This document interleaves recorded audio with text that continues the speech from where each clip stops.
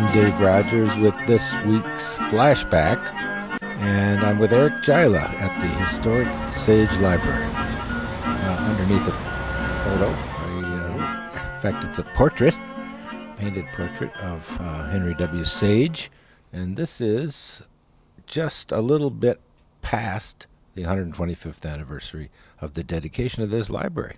This portrait was presented to Sage the day they opened the library, January 16th, 125 years ago, and was given to him by the community. It's been hanging here over the fireplace ever since. Now, the question has always been, did Sage really take money out of his workers' pay to build this library? Oh, yeah, that gets discussed quite a bit, and there are some historians who say, yeah, he was shorting his workers' pay, and in exchange, then donated the money back to the city. So, in a sense, the workers paid for the library and not him. Well, it was probably a good idea. This library is terrific. It's historic, and it's also, I believe, the oldest building still used as a library. Yeah, continuously operating library in the state of Michigan. And when they did the renovation project, they kind of kept the streak alive because the mail was delivered here. And in a sense, the building was opening and functioning because the mail was delivered here, and that's how they kept the string going when they had the renovation project.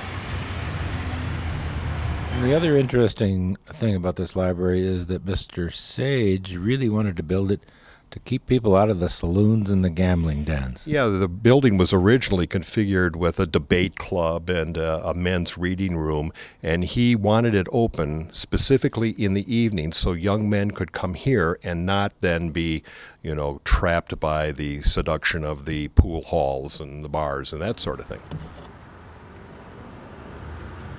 Now we have our debate rooms a little bit further down Midland Street, but they serve a purpose too. Yeah. I think the thing that was interesting about Sage is, although, maybe he took some of the workers' money and he ran a company town and all that, but at the time it wasn't considered malicious because it was, honorable to carve a community out of the frontier. And he literally did that, starting with nothing and then building the town Winona with McGraw and the mill and all those sorts of things. So at the time, even though his business practices and today's ethic might be not shady, but different than we practice business in the modern world, at that time it wasn't seen that way.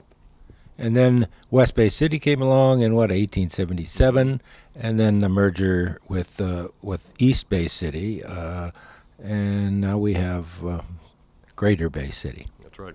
Thank you, Eric. You're welcome.